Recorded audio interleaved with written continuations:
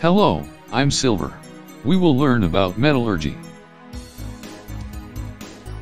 Metallurgy is a domain of materials science and engineering that studies the physical and chemical behavior of metallic elements, their intermetallic compounds, and their mixtures, which are called alloys. People do the craft of metalworking, such as to create individual parts, assemblies, or large-scale structures. A specialist practitioner of metallurgy is known as a metallurgist.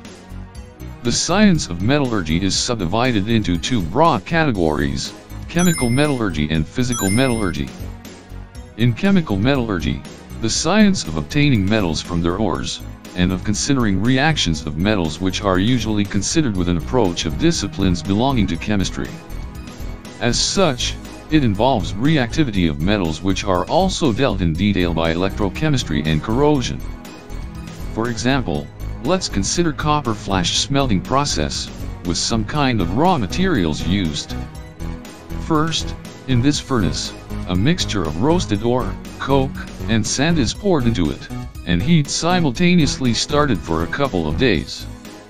This type of impurity, ferrous sulfide, forms into a slag. The molten slag floating on copper sulfide can be tapped off through the outlet.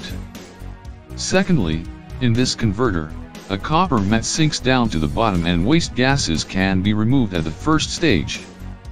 Thirdly, in an anode furnace, 98% of pure copper is formed by removing the sulfur. And in the final stage, casting machine, these machines facilitate the process in which the molten metal is forced under high pressure in the mold cavity. They are widely used in various industries for manufacturing of products, parts, components, etc. in the factory.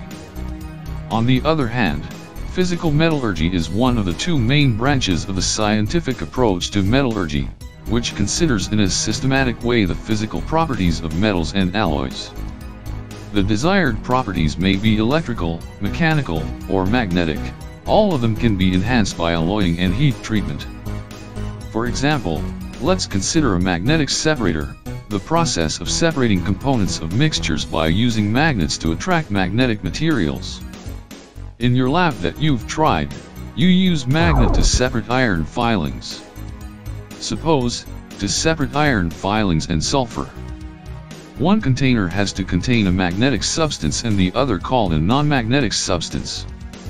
Two mixtures, sulfur and iron filings, which are dumped onto the conveyor belt. The conveyor belt moves in one direction to let separately dump in two different containers. One substance which normally dumps is non-magnetic, that is sulfur. And the other called iron filings, which dumps magnetically in another container.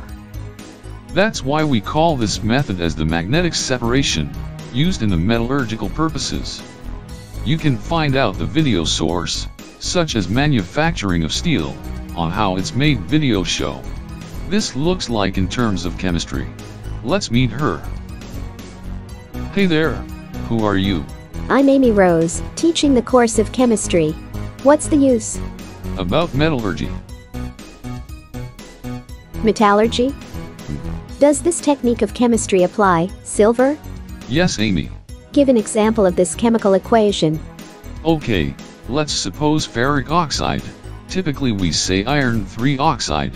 When we react this with carbon monoxide, we obtain the products iron and oxygen. The atomic number of iron is 26. Yeah, you know the atomic number of metals? Let's consider aluminium. The atomic number is 13. When we react it with oxygen, it transforms into aluminium oxide, under the influence of heat. So yeah, I proved that. That was a great discussion. We talked about metallurgies. Like, comment, and subscribe now.